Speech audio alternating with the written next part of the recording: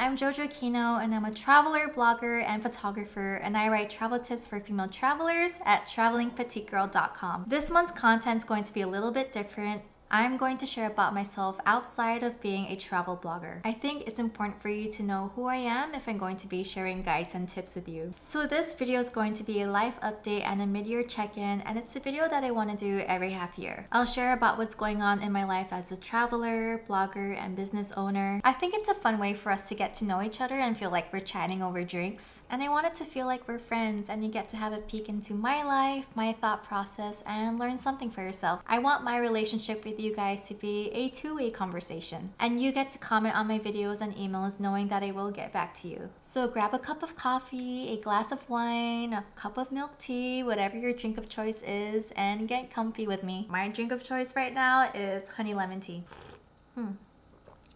Okay, let's get started. Since this is my first life update episode, I thought I'd do an update of where my blog was when I started and where it is now. So I started my blog in September 2016 and it's April 2019 today. So my blog is about 2 years and 8 months old. When I started, my goal was to post once a week. So if I stayed true to that, then I would have 119 posts today. I have 47.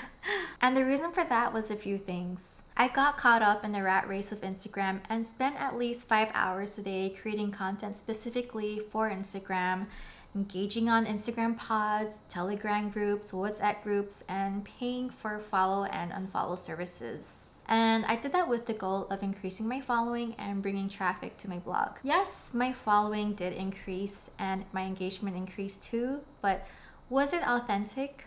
No. And did it bring traffic to my blog?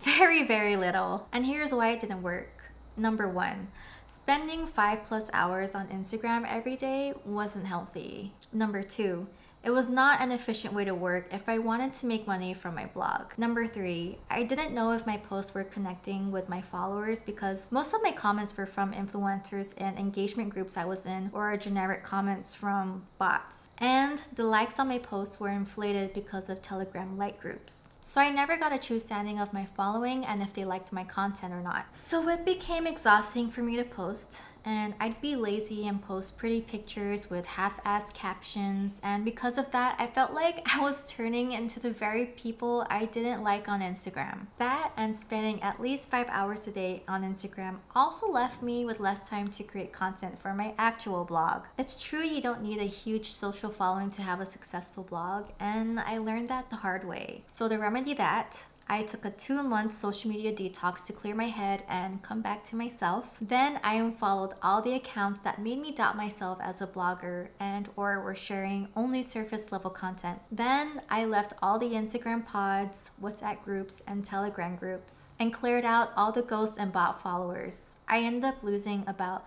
2,700 followers, but that also means my following is 2,700 followers stronger. And now I only post 1 to 2 times a week. Not necessarily focusing on how pretty my pictures are, but more on sharing vulnerable stories with valuable lessons I've learned. Something that people could relate to without giving them FOMO. You know what I mean? And it's interesting that by doing that, my audience was back to being authentic and my posts were connecting with them much more. So my goal with Instagram now is to share behind the scenes of my blog and my life and to connect with readers and viewers of my content because most of them like to connect with me on Instagram. So if Instagram wasn't bringing me traffic, what was? It was Pinterest. I only spent a few hours on it per month, but it was the reason why at least 90% of traffic was visiting my blog. Instagram was at least 14% with at least 5 hours a day of work. So I focused on Pinterest, at least pinning 20 to 30 pins per day, and in 2 months I was able to grow my following from 1,000 to 1,200 followers, my monthly pin viewers from 55,000 to 330,000, and my blog traffic from 3,700 to 5,700 unique visitors per month. So I'm really happy with that, and not only is it growing at a steady rate, it's also growing authentically. The next update I want to share with you is something really exciting and I can't wait for it to premiere. I haven't really talked about it much before, but I teamed up with a Filipino TV network in Guam to create a travel show for Pinoys in Guam, and it's called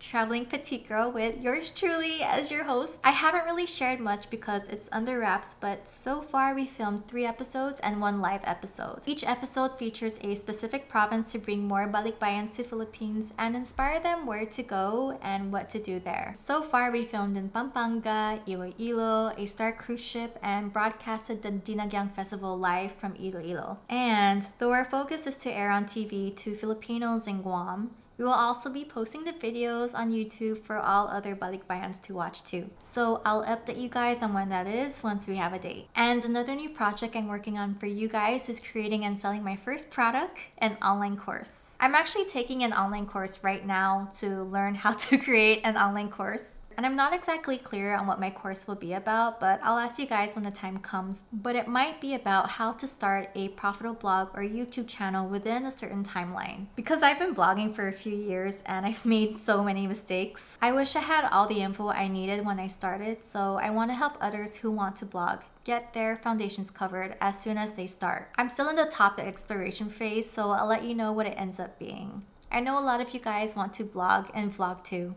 Okay, so the last topic is about my love life. Last week, I shared about my traumatic dating history that involved abuse, and I want to share where I am with that now, how my dating life is like currently, and if I still get affected. And this is for my viewers who are in the same boat as me. Especially since abuse is not a conversation so openly talked about, I thought I'd share my experience to open up more opportunities for conversations and awareness. So if you watched my previous video, I talked about how much I hated men, how I never felt safe around them, and how I had to date them in order to not be angry at them anymore.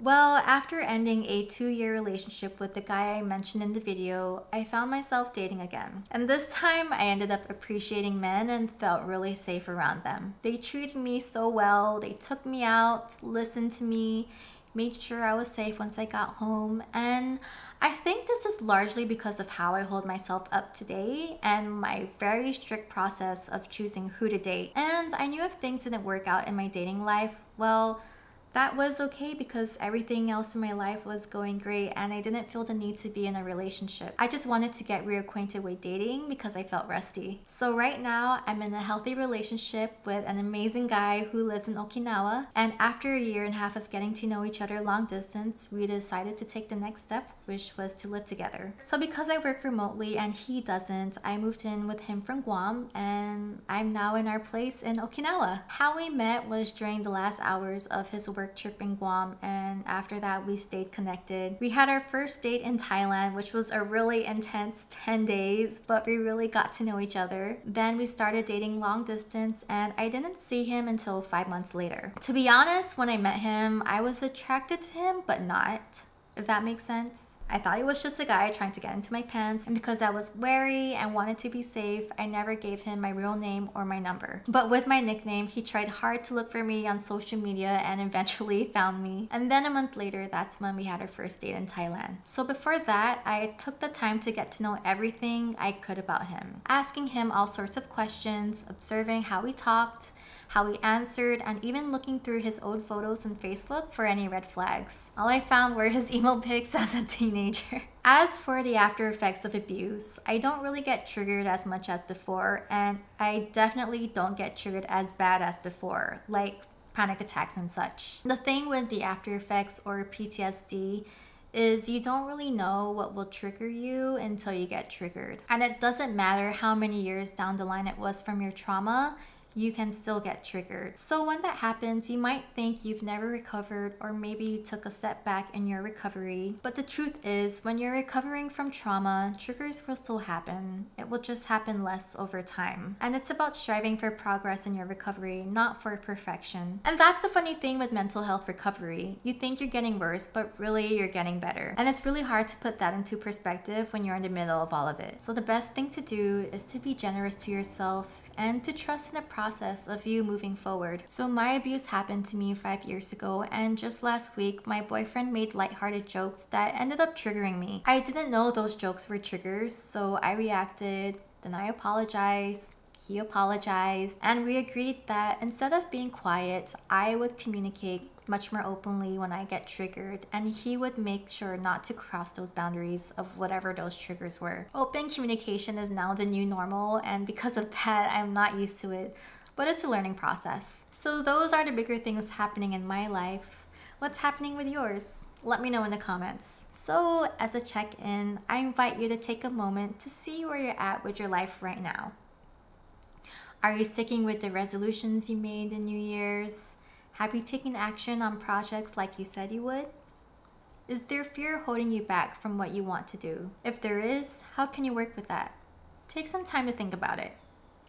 Do you have the support system to set yourself up to do what you're supposed to do? Do you feel like, yeah, I'm in a good place right now? Or, oh crap, I'm way behind and I have a lot of catching up to do. So let me know in the comments where you're at. This is a two-way conversation. I want to get to know you, what you're up to, and what your dreams are. Thank you for listening to my life update, and please like my video and subscribe to my channel for more personal videos like this. This is the next video I have for you next week. It's gonna be a good one. I love you guys. Don't be a stranger. Travel safe, and I'll talk to you next week. Bye!